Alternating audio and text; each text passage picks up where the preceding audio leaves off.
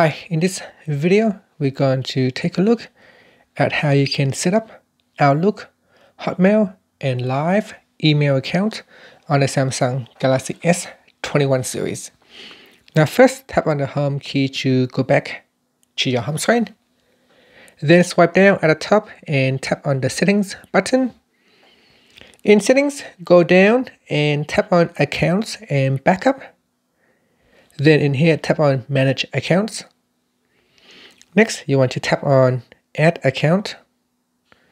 And then you want to go down here and tap on personal IMAP. Next, we need to put in the email address. So let's put it in. So ID Jungles. So you need to put in your own account. And then tap on next. And then in here, we're going to put in the account password. So put in the account password and tap on the sign in button. Okay, once you have signed in, you need to grant the app permission to use your or access your mail account. So just tap on yes at the bottom here.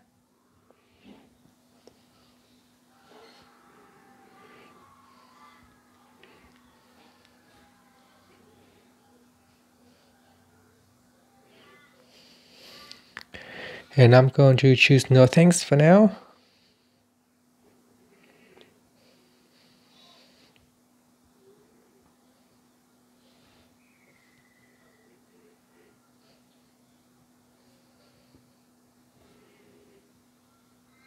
And next, it will validate the server settings and the user account information.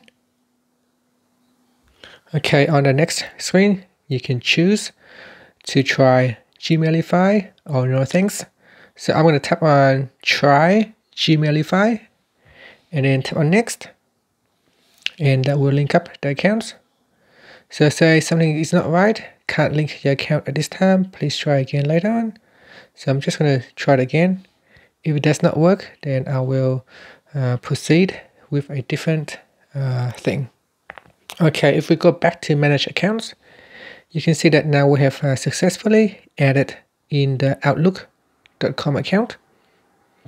And if we go back to the home screen and go up into my app screen. So once you are in the app screen, tap on the Google folder and tap on Gmail. And at the top here, tap on the account or the profile icon and tap on your Outlook account. And in here, this is the Outlook account that we have successfully set up. And that's how you can set up your Outlook or Hotmail account on the Samsung Galaxy S21 series. Now, you can also tap on this, try it out again. Remember how we failed at the previous step. So you can tap on try it out and tap on get started. We can try it again using this method here. And so I have to log in. And I'm not going to do that at the moment. So I'm just going to go back to my mailbox and tap on the home button to go back to the home screen. And that's it. Thank you for watching this video.